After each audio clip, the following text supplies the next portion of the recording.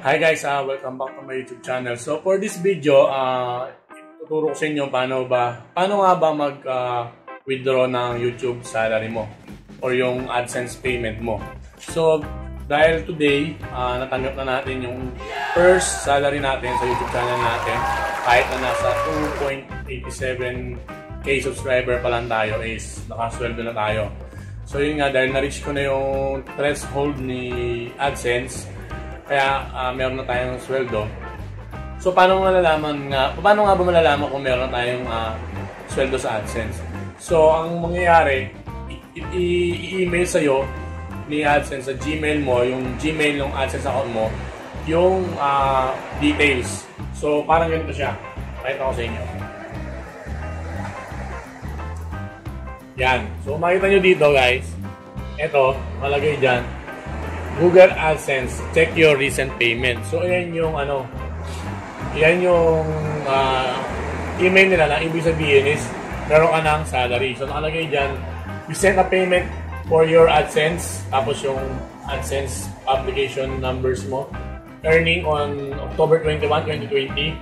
If you haven't received your payment within 5 business days from the date of this email, please contact your bank for more details. So dito guys, kasi ang AdSense ay meron dalawang option ng pag-receive ng payment. So yung unang option, yung Western Union, then second option is yung bank. So ako pinili ko yung Western. Kasi yung Western, easy lang, name lang kailangan mo, tapos present ka na ng ID. Yung sa bank kasi, ang kailangan dun sa bank is dollar account ka. So kailangan mo mag-open ng dollar account, I think sa video, 5,000 pesos yun. Dahil $100 siya tayong first deposit ng account per dollar. So yun, pag nandito ka na, para makuha mo yung MTCN number mo, gagawin mo lang dyan, pupunta ka sa adsense.com. So sa adsense.com, doon mo makikita yung payment mo. So ayan, dito sa adsense.com, punta ka lang dito sa payment. Tapos dyan sa payment, makikita mo yung view transaction. Click mo lang yung view transaction. And then, makita mo na dyan yung description. Automatic payment, Western Union. So, yun na yan. Pag pinalik mo yun, yan, makikita mo na yung payment receipt mo. Which nandun na yung Western Union, MTCN number, yung Google Asia Pacific, yung address nung nag-send. Tapos kung magkano yung amount ng payment mo. So yun, sa akin maliit pa lang naman to kasi nga maliit pa lang yung channel natin. Kaya ganun pa lang siya kaliit, and first sweldo ko siya. So ngayon guys, punta tayo sa Western Union. Sama ko kayo para mag-withdraw ng first sweldo natin. So transition tayo, doon tayo sa sasakyan. So ngayon, punta tayo sa Western Union para kunin yung unang sweldo natin. So papakita ko sa inyo kung paano withdrawin yung sweldo from YouTube. So tara, punta na tayo.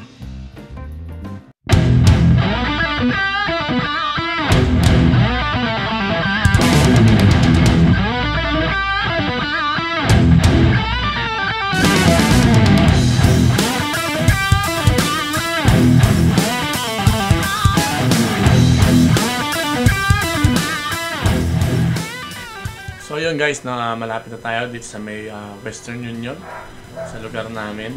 So dito kasi sa amin sa Western Union, yung Western Union na Pera Hub, doon lang ako nakakuha ng AdSense, sa iba hindi pwede. Ewan ko kung bakit.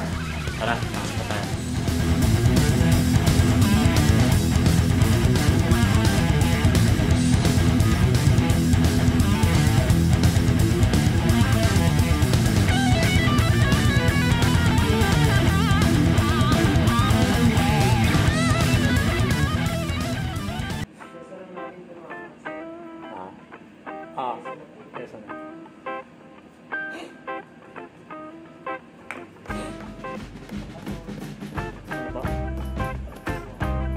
Meron. Kaso kailangan dollar.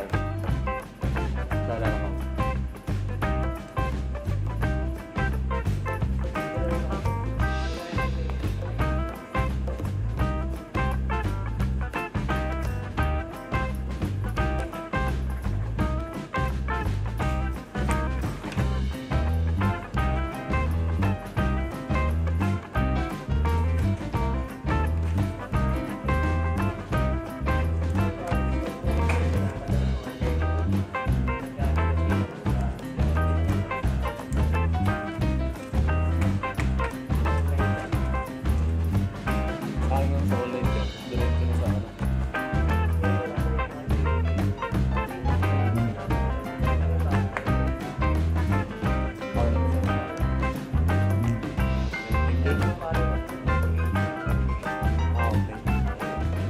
So yun no guys, balik katatapos lang natin sa Western, yun, nakuha na natin tong unang sweldo natin. Malit lang siya kasi, malit lang naman yung channel eh. Konti yung subscriber, pero siyempre, pag tagal, lalaki din yan. Kaya, ito, unang sweldo pa lang panimula natin. Bigyan na natin dito sa boss natin.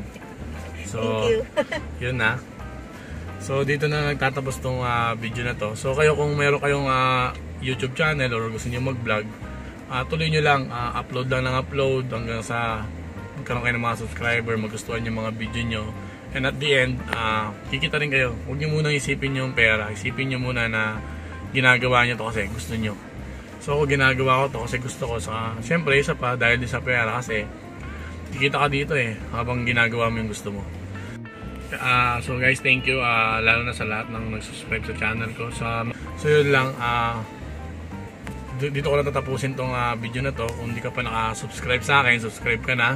Click mo na rin yung notification bell para updated ka sa mga video natin.